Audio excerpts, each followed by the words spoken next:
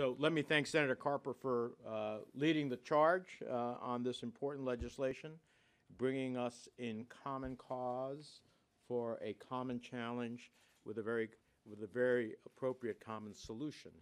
You know, the solution is, as Senator Carper says, within the ambit of that which exists already. You just have to enforce it. It's exactly the type of bold, decisive action we need to ensure a safer, more sustainable climate and a more prosperous future. Back at home in New Jersey, the threat of climate change is all too real, and the cost of inaction is far too high. The Jersey Shore is a national treasure, and our vibrant coastal communities are the heart of our thriving tourism and fishing industry. But we have seen the consequences of climate change to the brutal natural disaster like Superstorm Sandy, the worst the state ever faced.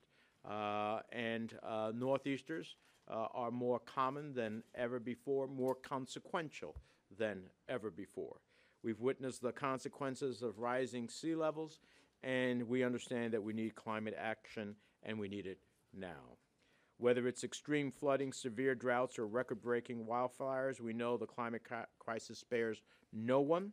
It's truly a global crisis. Even President Trump's Department of Defense gets it.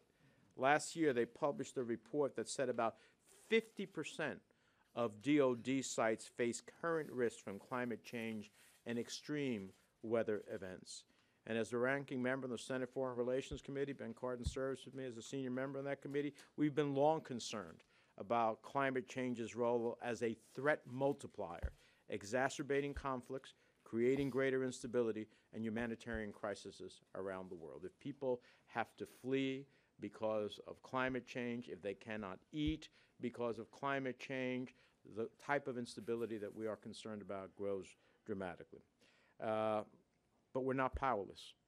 That's the one message, I think, today. We're not powerless. We have a roadmap, we have a blueprint, and I think the Clean Economy Act will help us get to where we need to be so that when we leave, we are not only good stewards of the planet, but we can look at future generations and say we did the right thing.